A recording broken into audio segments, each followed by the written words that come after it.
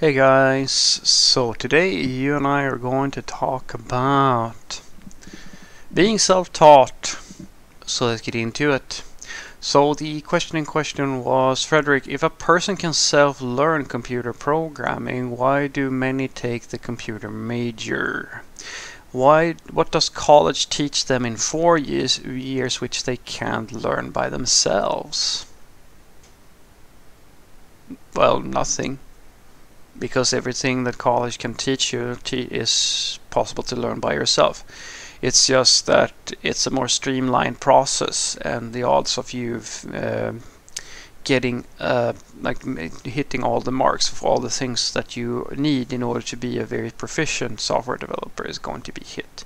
It's not 100% true all the time because some schools are better than others, but the general it's sort of like say asking why, since you can go and pick apples by yourself out in the wild, why don't you do that? Why do you pay money to get them at the store? It's more convenient. They're all in a nice little basket or like somewhere, so etc. etc. There are benefits to doing it that way, and college is the same sort of deal. The thing that self-taught developers sometimes don't fully realize is that just because you can go and take a boot camp, and that boot camp is a certain, just a few months or something like that, that really doesn't mean that you're worth much to the industry. On the other hand, the same thing is true for college students. Just because you have a degree, that doesn't mean that anybody's going to want to hire you. It's down to talent. It's down to your ability to produce results and prove to people, especially in the early days, that you really want this and that you really want to do it professionally, and you're willing to learn, you want to continue your education, because whether or not you're self-taught or you're a college student, after 4 years of just quote-unquote studying, the odds of you being a proficient software developer is fairly low, because it takes a long time to get really good at software development or programming. You can learn the basics and learn enough to write code and like programs and so forth, but to do it at a professional level, I mean, it's sort of like, as I like to say, it's there are different levels of proficiency in something, and the difference between the average college student, some of them are really really good, but the average difference between that or a self-taught programmer and like a professional, a real professional, is like it's like having people who know how to drive go-karts versus people who know how to drive Formula 1 or like a race course or NASCAR or whatever. It's at a whole different level, because there's more code, harder stakeholders to deal with, like not just yourself or your teacher, and there's a lot more systems and technologies involved in the programs that you are building at the professional level, and it takes time to learn that, and that's not something that you're going to learn by just being in a learning context. And that's the thing that I tell people, that the most beneficial thing for your career is for you to get as quickly as possible to a point where you can do professional grade work, because the courses that you get in college and the courses that you take online, etc., etc., these are just preparations. They are a taste of the thing that you're going to do, and that's great. You need to start out that way in the beginning, and as soon as you get enough knowledge so that you can actually do some real work, the real work is usually better. It's better to bet on that. That's not the whole truth, because then there's a second part to this that a lot of self-taught programmers don't really understand sometimes, and I mean the college kids has sort of the same problem, right?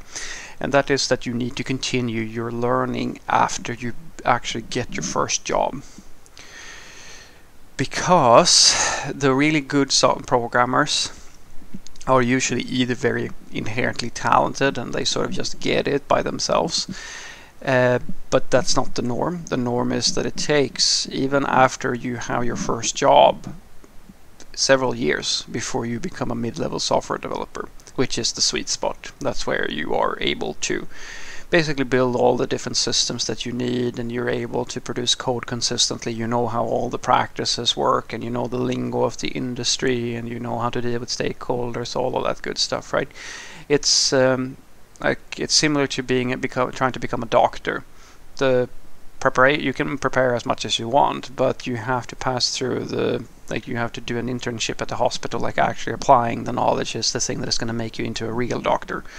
And programming is in a similar way it's similar to being a musician in this regard, where if you want to if you go to music school and you just do music in school, you're never going to become a rock star. The people who go really far within music as artists are the people who are driven, who actually put in more time, more energy, more effort than just the bare minimum. And school is the bare minimum, just as being self-taught and, taking a few boot camps is the bare minimum. And I meet on an almost daily basis candidates interviewing for different positions, because these days I have that as a responsibility to do interviews and stuff like that, where I can very clearly hear that they have massive holes in their knowledge and we can't hire them. And they have jobs, in different places, and it's usually at companies who don't really know what a solid software developer looks like. They don't really know what good software developers know and like what's relevant, etc., etc. So it's not like, it's impossible for you to get into the industry with subpar skills or things like that. But if you want to feel fairly certain in that you will always have work, you will always, measure up to the expectations set by companies who have an understanding of what good software developers look like, you're going to have to make sure that you continue your learning.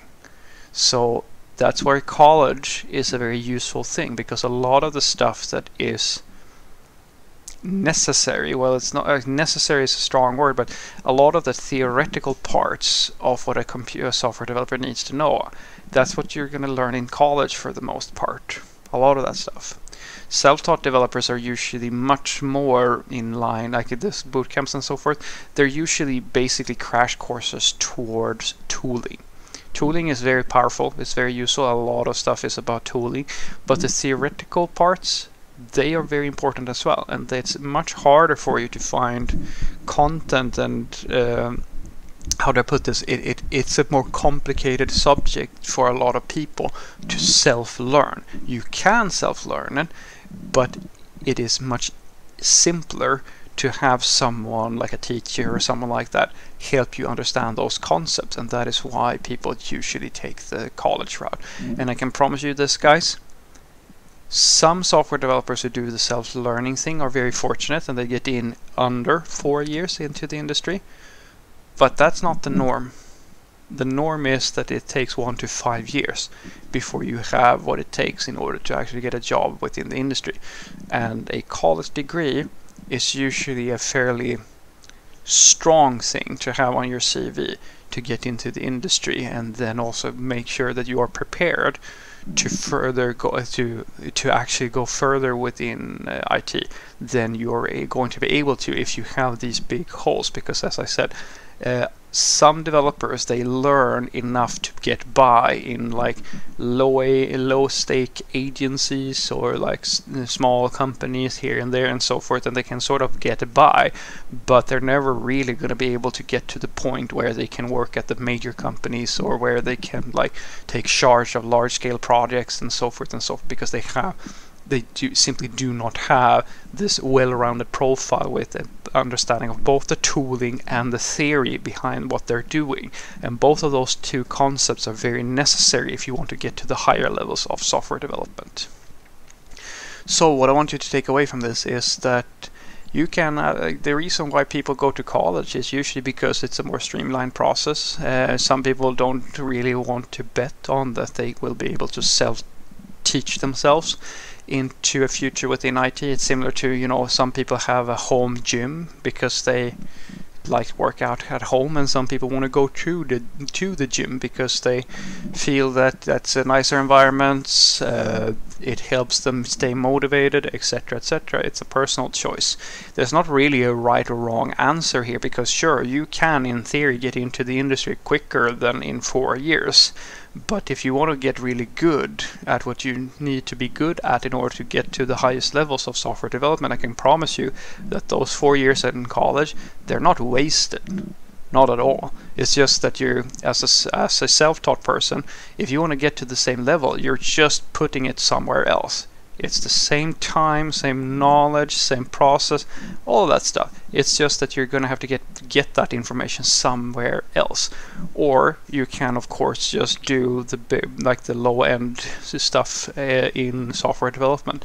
But on average, what people are looking for when they start a career in software development is to become strong software developers that can work in all the different companies, and not just get into some companies who don't really have a good understanding of what good software developers look like. Have a great day.